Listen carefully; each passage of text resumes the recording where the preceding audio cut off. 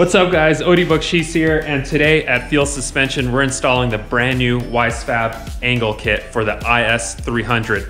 I'm very excited about this kit. We love these chassis. Our sales guy Mike owns one and we are going to be installing it on his car. We also have built an IS wagon before and took it out drifting and it was a ton of fun. So I'm really glad to see an angle kit for the chassis. Let's check out the actual components of the angle kit and go over some of the features. Before we rip into this thing, let's check out the stock suspension. This is a pretty traditional suspension. It's a rear steer, which is similar to a 240, but what's cool about the IS is an upper control arm and a lower control arm. It's not a McPherson strut. I really dig this suspension design.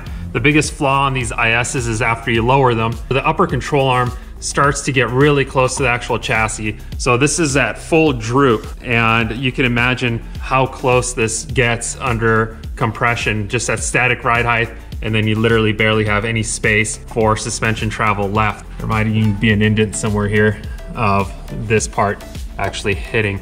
So that's one of the issues, and then obviously, you know, there's no camber adjustability built into the upper control arm.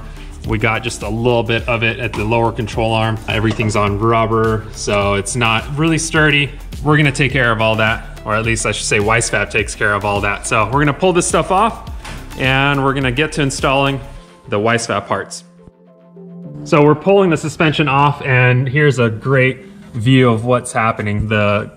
This part of the upper control arm where the ball joint presses in is actually smacking into the chassis itself. That's never a nice sound, and it's definitely not a good thing for the suspension to abruptly run out of travel. Wisefab luckily addresses that, and I'm stoked to see that input into the design. What you see here is everything the kit includes. The only thing that is optional are these brake lines. They do make them, which makes it a whole lot easier to pull off the install because you could ensure that these are the correct length. So I suggest getting these. It saves you some time, so you don't need to run around, buy extra pieces or parts. So here are all the bolt-on pieces that are powder coated, ready to go. Right here is an awesome piece of engineering.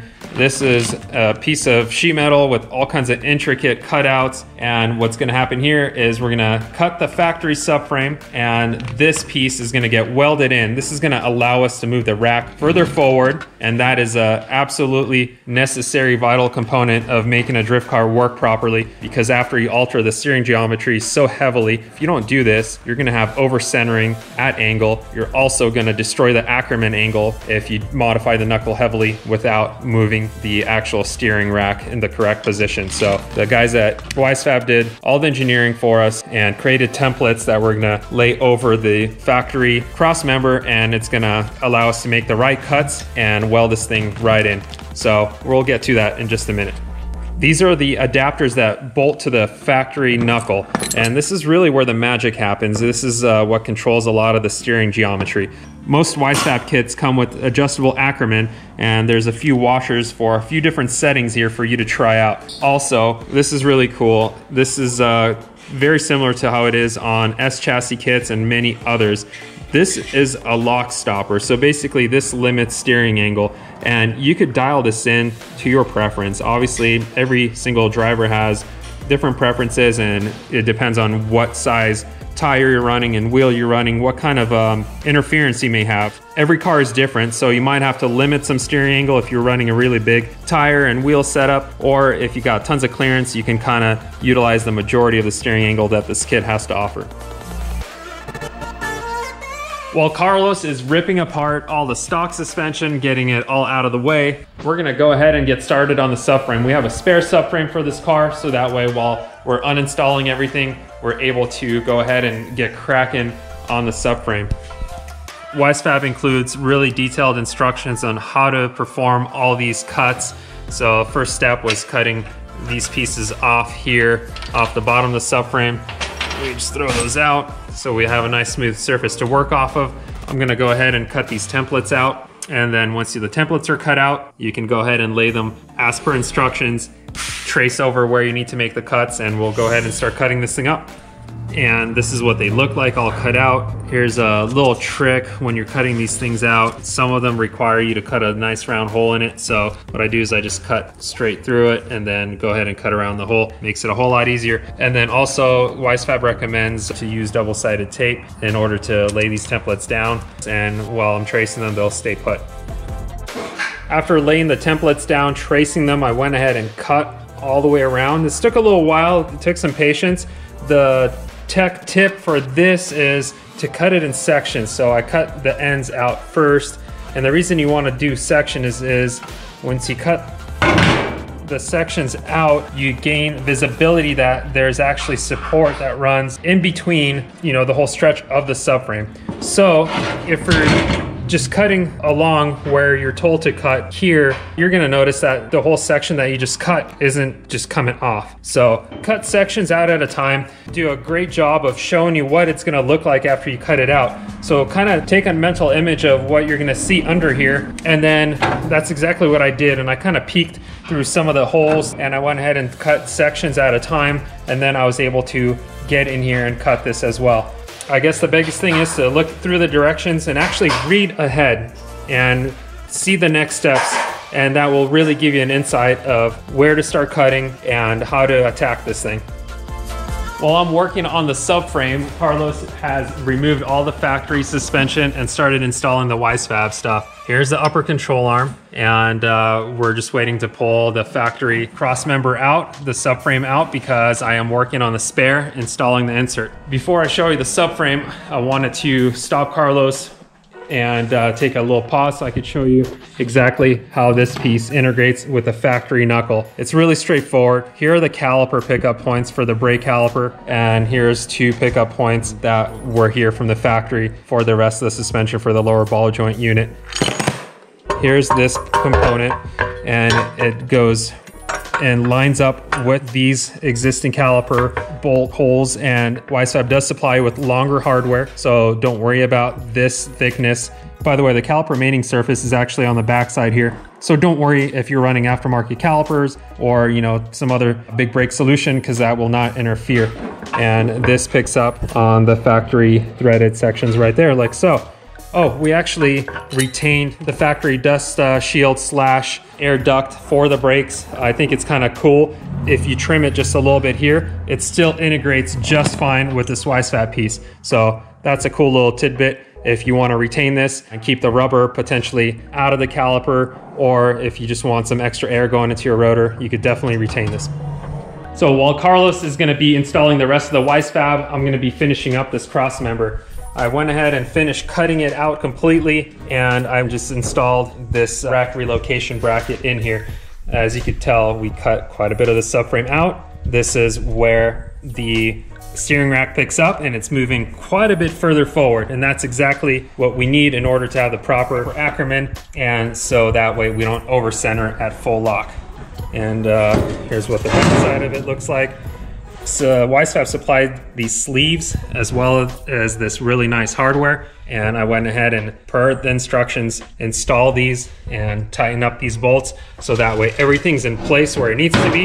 It's sturdy, and all I have to do is start tack welding it in. Wisefab would like everyone to remove the steering rack from the car, bolt that on, and that will keep everything nice and flat. As you weld it, or maybe as you position this in, there's a chance that this might actually warp. Installing the rack in here will keep it nice and square. As you're welding it and tack welding it in place, it'll ensure that this stays nice and flat. So when you permanently install the rack, it will be flush like it needs to be up against this bracket.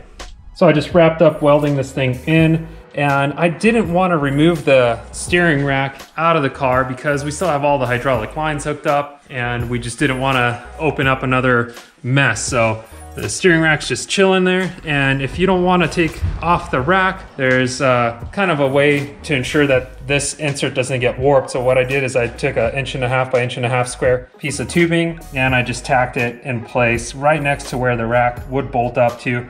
So this thing could stay square even though it's getting very hot as I'm welding it all the way around the perimeter of the plate.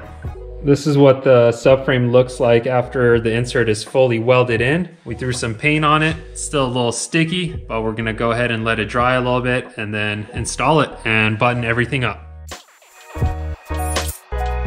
Well, I'm glad that while I was building the subframe, installing the rack relocation, Carlos was attacking the rest of the Wisefab because it's the end of the day, but this thing's all done. We pulled it off, and honestly, for our first time doing it ever on an IS300, I am very happy about how fairly smooth it went.